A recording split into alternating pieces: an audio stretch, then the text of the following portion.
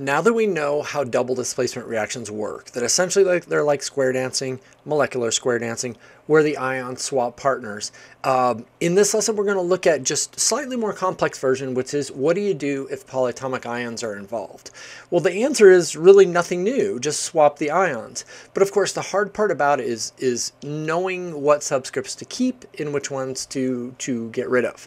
Because in that last lesson what we said is every single time we see a subscript, we don't keep it at all in any way. So let's look at the challenge here we have when polyatomic ions are involved. So this is the nitrate ion right there, and you can see there's two of them. Why are there two of them? Well, the reason was because originally, and let me get my marker back out here, originally calcium had a +2 charge, nitrate is a -1 charge, and so you can see that you need more negatives, and so you'd have a 2. Now here's the important thing to notice that's different when you have polyatomic ions involved.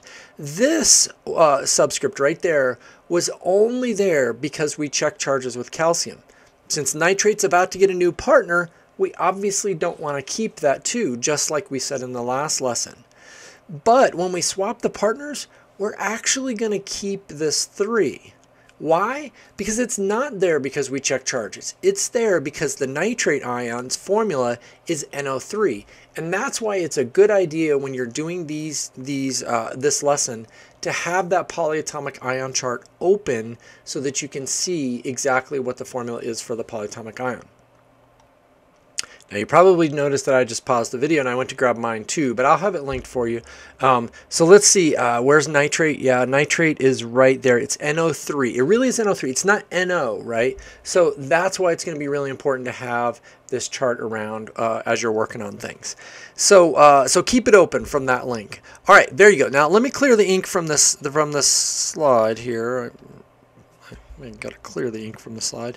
All right, and let's see if we can figure out how to swap the partners. Now, nothing else will have changed. So based on what we've done before, and I don't know why it's bugging me to have a red marker, but based on what we did before, which two ions should we write down first? Calcium and aluminum, just as we have before, and we're going to spread them out by quite a bit. Now, calcium, its new partner is going to be which atom? N. And aluminum's new partner is going to be NO3. Now, remember, we're not keeping the 2 because that was there for subscript purposes. But nitrate, as we saw in the polyatomic ion chart, it's NO3. So we've got to keep that 3. So that's what's really different in what we're doing here is my addendum, my additional piece to tip 3 is keep subscripts that are part of polyatomic ions. And how do you know for sure? Well, any numbers outside of the parentheses are not part of the polyatomic ion, but any numbers that are in the parentheses obviously are part of that polyatomic ion.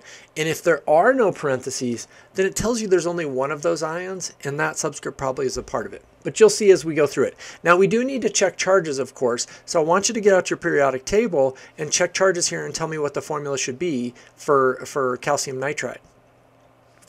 Well, that's +2, that's -3. I think to get this balanced, we're going to need 3 of the calciums, and we're going to need 2 of the nitrogens, right? And depending on where you're at in this, you know, some people are really happy with that explanation, but I would definitely still recommend writing it out, you know, and making sure that you're right if you're not super comfortable with that. But you see, I had to go that far to get to -6 and +6 to get it to balance. All right, we're good to go. And over here, in order for me to check this one, I know aluminum's +3. Obviously, I'm going to have to go to the polyatomic ion chart to see nitrate. Let's see, nitrate is right there. It's -1. There we go. And so do we need more aluminums or nitrates? Definitely nitrates. It's going to take 3. And of course, so if we want 3 of these, we've got to put parentheses and we go like that. So you can see that was why we did not keep the 2 on this side, is because the 2 was because we had checked charges with calcium. Here we're checking charges with aluminum. It's with a different cation, so it's going to have a different subscript. But that 3 that's part of the polyatomic ion, that has to stay. Okay? I guess I don't have to erase all of that because we're about to go try another one. Okay, let's look at this one. So here, the polyatomic ion is ammonium ion. So you've got your sheet out. You're looking to see where it is. Between these numbers, is it the 4 or the 2 that I'm actually going to keep on the other side? It's the 4. The 4 is part of ammonium. How do I know that? Well, it's hard for me to know that because I put this away. Ammonium is right here. It's on the left side of your sheet, depending on which sheet you have. So it's right there. So yeah, the 4 is part of it. And its charge, by the way, is +1. Okay, so that means that we're going to write down 2 things first. One of the things we're going to write down first is ammonium, right? NH4. We're not going to keep the 2, but we're going to keep the 4. And I spread it out. Which other cation is there? Mg, very good. Ammonium's new partner is going to be nitrogen, and magnesium's new partner is going to be sulfur. That's right. So we've done that. Now all we have to do is check charges. Now this one, as you just saw on the polyatomic ion chart, ammonium is +1, right? See it on the upper left right there? Very good. And nitrogen you can look up on a periodic table, and I want you to tell me what the formula would be. If this is +1 and that's -3, clearly we're going to need 3 ammoniums. So I'm going to put it in parentheses and put a 3 around it. Did you remember the parentheses? Did you remember this 4, which is part of it? You got to keep that, right? All right, we're good to go. We've checked charges. Let's do this one. Magnesium, I want you to look up its ion sulfur charge and tell me what the formula should be. +2, -2, it's good to go. We don't need anything else. And in the end, we should always come back and erase these. Now, as I said in the last lesson, as we go through these, to speed these up right now, I might not balance all of the equations, but I want you to stop the video here and balance this particular equation and then tell me what coefficients you get. Okay, well, if I'm balancing it, I see 2 ammoniums on this side and 3 on that side, so I think I'm going to, because I always start with polyatomic ions, I'm going to put a 3 here to get 6 ammoniums. I'm going to put a 2 here to get 2 times 3 is 6 ammoniums. Pretty good. Let's see. I see 3 sulfurs, right? 3 sulfurs, because there's only 1 there. Times 3 is 3. So I might put a 3 there. And then let's see. 3 sulfurs. Very good. Now 3 magnesiums. 3 magnesiums. Looks great. There's 2 nitrogens. Yeah, there are 2 nitrogens because that 2 in front makes 2 nitrogens, right? So there we go. 3, 1, 2, 3. And of course, if we were typing it into a computer, we'd need the 1 there. If we're not typing into a computer, we don't have to worry about that. All right, very good. Let's try another one. Now here, I did not color code it. So what I need you to do is think about this. I know that this is not a polyatomic ion, right? So I'm not going to keep that 3. I'm not going to keep that 2. But my question is, look up carbonate on the polyatomic ion sheet and see, do I keep that 3? Is it part of carbonate, or is it there because I have 3 carbonates? It's not there because I have 3 carbonates. It's actually part of it. And there's 2 ways that I can know that, right? And actually, let me show you the color-coded version. The 3 is part of the carbonate. It's not there because of checking charges.